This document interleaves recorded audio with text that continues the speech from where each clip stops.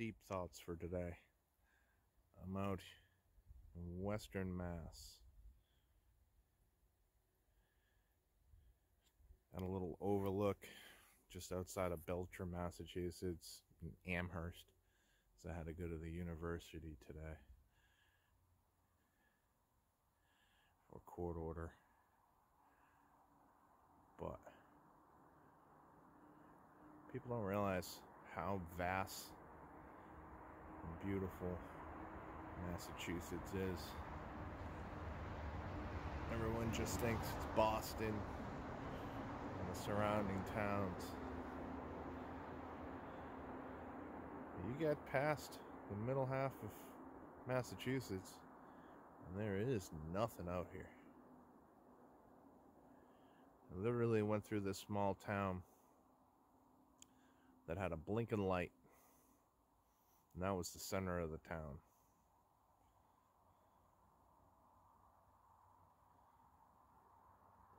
The world is beautiful. Take time to appreciate it. I also stopped at the overlook for Quabbin Reservoir. I didn't get out, it was just too noisy to film anything. It's car traffic on Route 2. But I'll throw some pictures in there and the signs. A little quick video. Get out, get some fresh air, even in the winter. It's Christian from Northeast 360. Keep moving forward, everybody. Enjoy your day. Winter's coming. Here's a few pictures of the overlooks that I traveled to and stopped in at. Quabbin Reservoir, as a little history, is a man-made reservoir. Started in the 1930s, straight through the mid-30s. It gets its name from a Native American tribe by the name of Nipmuc. I'm sorry if I butchered that. The Nipmuc tribe was there for thousands of years, up until the 17th century, where their population had declined and disseminated due to war and disease and famine. The area was rapidly settled by Europeans for its rich farmland.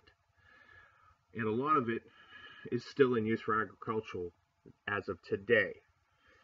The 4 towns that were impacted were Prescott, Dana, Greenwich, and Enfield. These towns, on April 27th, 1938 at midnight, ceased to exist. The old wives' tale of just flooding the area was not exactly true. They did remove a lot of the buildings. They moved a lot of buildings, destroyed a lot of buildings, including personal homes and farms, displacing 2,500 people from their homes. This next picture is the last surviving structure before the flood that was disassembled. This is the Enfield Town Hall, which then became the construction site for what we know today as the Windsor Dam. The Windsor Dam's construction took several years. It is vast. Here's a shot of its completion in black and white. You can tour it. It's a wonderful site. You can see the spillways. There is a couple of monuments that are great photo opportunities. It's just a great place to check out. Later on, you'll see the spillway, and there is a visitors center. Now, for a couple little facts, it is 81,000 acres combined acreage of water and land owned and managed by DCR and DWSP. In 1927, clearing of the valley began. In 1938, the reservoir began to fill. The four towns were completely disassembled and basically vanished underwater. In 1946, the reservoir finally reached its capacity. 3 million mass residents drink this water today at a rate of 199.98 million gallons on average daily use. This was a report in 2018.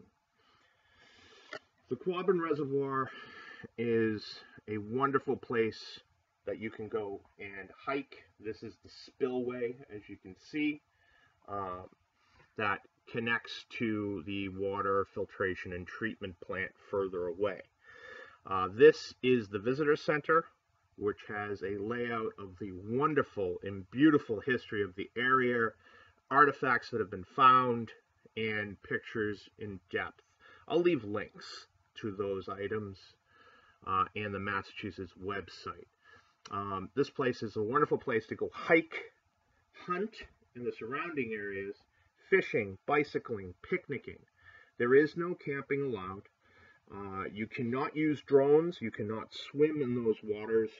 Horses, dogs, or other domestic animals are not allowed. Camping and fires are not allowed. You can see the brochure site. But there are surrounding areas in Belcher and in different parts of the towns that connect to it still that you can go have fun, camp, and then take your day hikes, day trips, picnics in that local area. This is Christian from Northeast 360. Keep moving forward. Get out there, even in the winter. Have fun.